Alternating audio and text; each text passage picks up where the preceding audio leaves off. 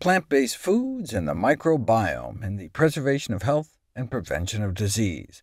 We have evidence that high-fiber, plant-based diets can prevent many different common diseases, maybe through the effect that these diets have on the composition and metabolic activity of our microbiome, the bacteria in our gut. Good gut bugs in our colon eat the plant residues and spit out health-promoting and cancer-suppressing metabolites. Like fiber is metabolized to short-chain fatty acids, which have profound anti-inflammatory, anti-cancer properties.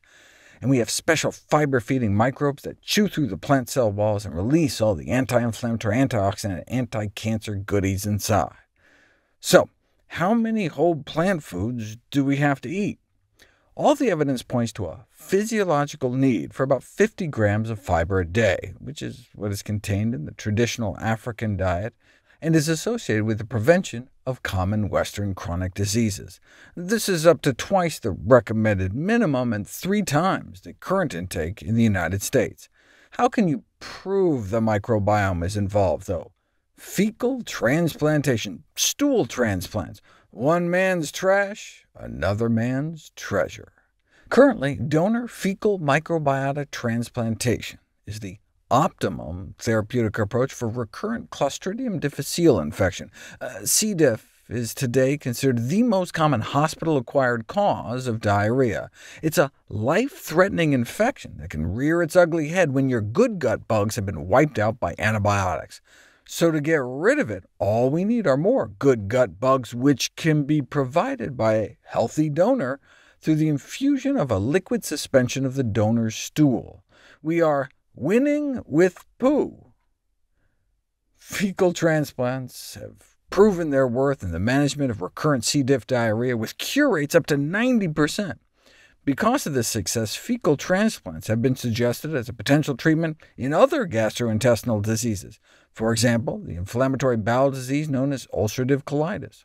There have been 4 randomized controlled trials, and fecal transplants appear to nearly double clinical remission rates. But what about non-gastrointestinal disorders? Here's a case study of a series of fecal transplants for multiple sclerosis.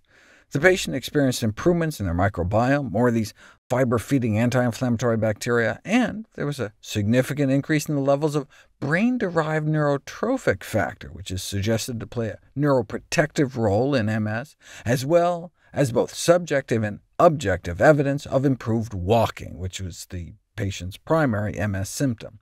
Now, to give the new fiber feeder something to chew on, the patient was put on a high-fiber diet, which is great. But just putting people on a plant-based diet alone may help, stool transplants or not, since standard Western diets promote dysbiosis, a bad bug-gut imbalance, and neuroinflammation in MS, while plant-based high-fiber diets decrease MS risks. Randomized, placebo-controlled trials will be needed to tease that out, but in the meanwhile, we can certainly build up good gut bugs the old-fashioned way by eating fiber-rich whole plant foods. What about fecal transplants for depression?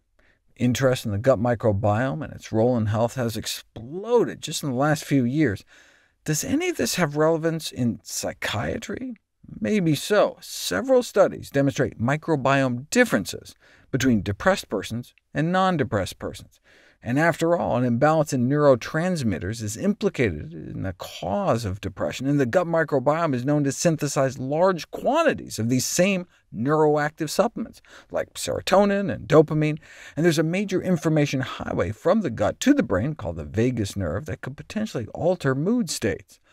Early fecal transplants were delivered from the bottom up through colonoscopy, but now we have crapsules, encapsulated feces, to make it easier to swap stool. Here's a case report of a 79-year-old woman who suffered a tragedy and subsequently lost her appetite, became introverted, drowsy, and stayed in bed all day, wasting away 55 pounds over the next 6 months. She was hospitalized for depression and prescribed multiple antidepressant drugs, but to no avail. So, what the heck? They stopped the drugs and tried a fecal transplant. The stool donor was her own 6-year-old great-grandson, who had a good appetite, an outgoing personality, and a disciplinary stool. I don't even know what that means. 4 days after the fecal transplant, she started feeling better, and by 2 weeks she was frankly euphoric. She was able to go back home, and within 6 weeks all was back to normal. What about a fecal transplant for bipolar disorder? The poor woman was in and out of psych hospitals with manic depression until she got a fecal transplant with stool from her husband. That's romantic. And within 6 months she was symptom-free. This case report was published in 2020, so symptom-free for years, no longer on medication, and has lost more than 70 pounds to boot, either because she got slim hubby stool or just being off her psych meds. She went from being functionally disabled to running a small business and has published 2 books. What about alcohol dependence? Alcoholism has traditionally been considered exclusively a brain disorder, but hey, all these other psychiatric syndromes seem to have links to the gut, so they compared the guts of alcoholics to non-alcoholics, and they found that some alcohol-dependent subjects developed gut leakiness, which was associated with higher alcohol cravings. OK, but maybe instead of the gut issue somehow leading to alcohol cravings, the alcohol led to the gut issues. Alcohol may have a toxic effect on the gut wall, but both groups were consuming the same amount of alcohol at the time, so maybe there is some kind of gut connection after all? This was the study that blew people's minds.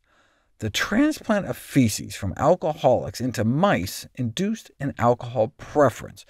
These were mice without any previous contact with alcohol, all of a sudden spontaneously preferring alcohol. Normally, mice don't really like alcohol, but feed them some feces from an alcoholic human, and they do a 180-degree switch.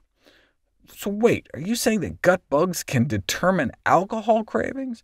There's only one way to find out, and that's put it to the test. A randomized, double-blind clinical trial, a fecal microbiota transplant for alcohol use disorder, which is the current clinical term for alcoholism.